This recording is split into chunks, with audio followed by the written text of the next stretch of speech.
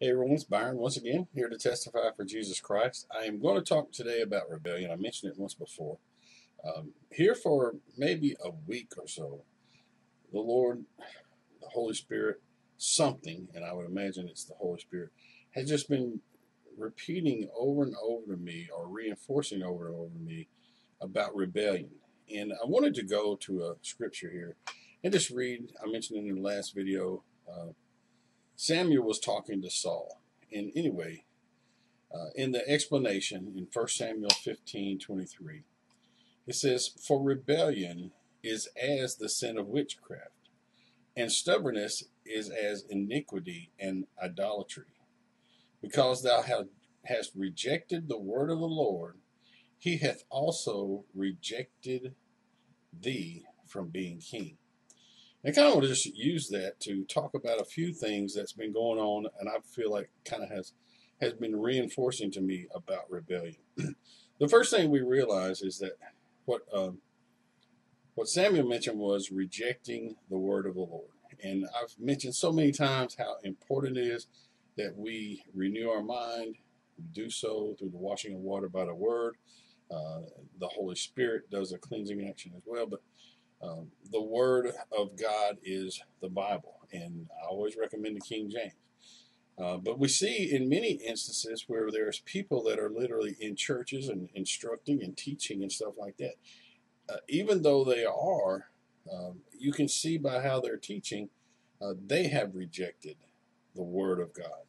Say, for example, if you're one that hasn't looked at, done a thorough look or a thorough study on something, you can go off talking about something, and I probably am guilty of this in times as well. You can go off talking about something, believing you're full right. But if you get the whole Bible, Genesis to Revelation, you're going to have a more broad view of what the Bible is talking about when it comes to even one specific subject. And I think all men are fallible, including myself. I think, we all can make mistakes. But anyway, back to rebellion. What has been occurring recently is, and this actually goes back further than a week, but it got real intense here in a week. But I listened to a story of someone talking about a person that they worked with, and how this person had this bad attitude and everything went wrong, and they were frustrated with this and that, and all people around them were noticing. It just so happened that the person ended up losing the job, and they lost the job because of their attitude. But the thing that specifically stuck out in my mind about their attitude wasn't their resistance to do the job or their resistance to necessarily come to work. But the thing that really stuck out was their resistance to authority, their resistance to, hey, the boss said that I got to do this. I don't like the way he said it. He said, and I think there's a bigger meaning behind that than just a person's attitude. There's also a cultural background to that. And when I say cultural, we have to understand it. Here in the United States, we say that we're multicultural, but there's an overall culture too in the United States, and we get taught that. We learn how to do that through various aspects, and that can include media or the presentation. And I'm going to get down to here talking about the issue that we have now. We have the issue with cops and shooting of black members, and that causing big media flare-ups and things like that. Well, just hear me out here on telling about this, because I think we can see that each side of the argument is right in their own eyes. And then we can also see how that's being fueled. It's being fueled by, let's say, Obama. He's fueling this while saying we've got to try to find a solution. And what I believe is ultimately going to happen, and he's going to fuel this thing up right until there's chaos. And then out of chaos, they will bring order. And it's going to be an order that nobody likes. Nobody's going to want to go along with it. But if you took the opportunity to go back to Obama's Dallas speech, when he talked about the shooting in Dallas, I actually recorded that myself because I was interested in that. It's very interesting if you listen to it. Every person that was a hearer of what he said was a winner, meaning he led the police to believe their cause was true and valiant. He led the people that might support the opposing view to believe that their cause was valiant. And I hesitate to say that it's a racial issue. I find it very difficult to say it's a racial issue when it doesn't span specifically racial lines. It's a cultural issue, and that's what I mentioned earlier. And what is happening? And I've traced this. I haven't traced this, but I've run into information over time. You can go all the way back to slavery in the United States. You can say, well, whites against blacks, but it was bigger than that. It was even down to within the slaves, the slave masters, the people that knew how to deal with them. They would basically divide and conquer among them. Any different type of difference they could find, such as like we got light skin colored blacks, we got darker skin colored blacks, they would cause that to happen. Women against men cause that to happen. Families against families, daughters, anything to conquer or to divide and conquer. That was done. The same thing is happening in our country now. We can say that we know for sure we don't have chains on our hands. But by what we're listening to, we are being bound. We are being enslaved by what we're listening to. The Bible says, come out of her, my people. Well, he's meaning come out of all these things around you and basically get into me, Jehovah, Jesus Christ, the Holy Spirit. Read my word. So to conclude the Obama thing, he portrayed it as if there's plenty of work to be done, but also made everybody feel good. And by making everyone feel good, he also fueled, let's say, for example, if there's people that are pro-brute police force, well, they walked away from it thinking we got to be tougher. Or let's say there's someone that's pro-white supremacy. They walked away from it having heard what they wanted to hear, and they walked away boldly.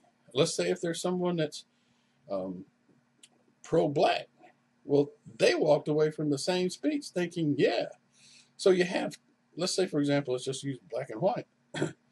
You have a white guy that walked away from the speech feeling good, and he's ready to support the white agenda. A black guy is here feeling good. He's ready to support the black agenda. Both are correct, and both came from the same speech. That's how it's being played. So if we are in rebellion to God's word, if we're basically, as it says in Jeremiah, each man has his own way, and like a horse rushes into battle.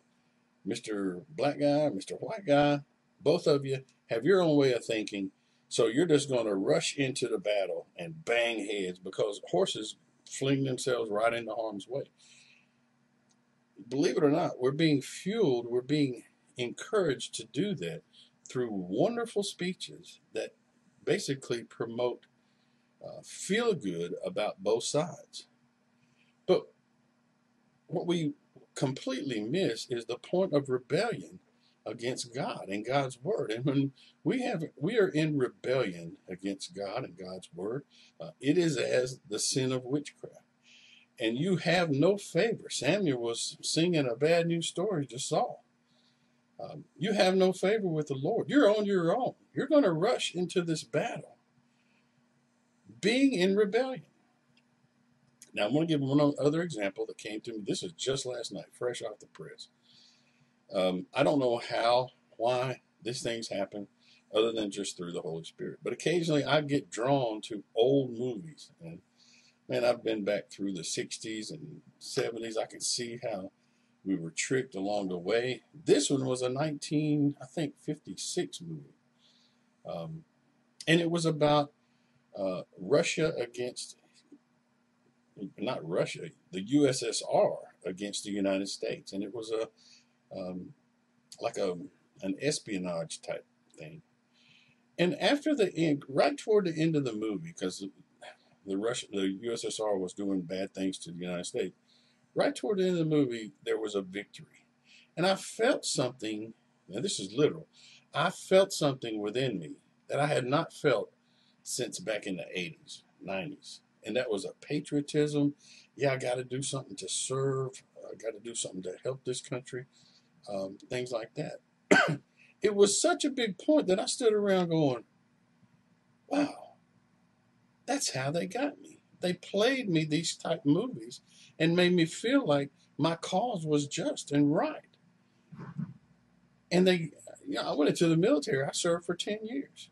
I woke my wife up. I said, Leanne, look at here. This is how they're doing it. They're showing us situations where X group is being picked on. And then they're showing us some victories among X group, or, saying good things about that. And it just fuels our desire to work for the cause or to go for it. So, in essence, what you have going on with the United States right now, and this is probably worldwide, I think this happened over in the French Revolution as well. You have people that are just being brought along, pumping them up, pumping them up, pumping them up, never coming to a solution. Just keep pumping them up until finally you have this battle. And in the battle, more people get killed. And, basically, if you've done any looking into the New World Order agenda, depopulation is a big deal. Read Matthew 24. Depopulation is a big deal. If Jesus Christ did not come to stop what is right here at our doorstep, no flesh would be saved. So I'm saying this rebellion thing. I'm just, hopefully somebody who hasn't understood understands that when we are not in rebellion, we literally are lining up with what God wants us to do. And I'm not talking about what you think God wants you to do or what somebody tells you God wants you to do. I'm talking about getting in the Word of God, becoming into the image of Christ through the renewing of the Spirit, through the renewing of the mind, the washing of water by the Word, and then all these other peripheral things. We get out of them. And then we start watching as a bystander going, oh my goodness, Probably a lot more could be said, but that's all I got right now. I could sit here and make something up, but kind of see my drift. If you're in rebellion to God, in rebellion to the Word of God, you're going to get caught up in these ploys, and they're just going to take you and go. If you're in compliance with the Word of God right now, you would be doing everything you could to shield yourself from all these inputs that are coming at you, pumping you up, getting you ready for whatever you guys are planning to do. So that's it. I'll see you later. Goodbye.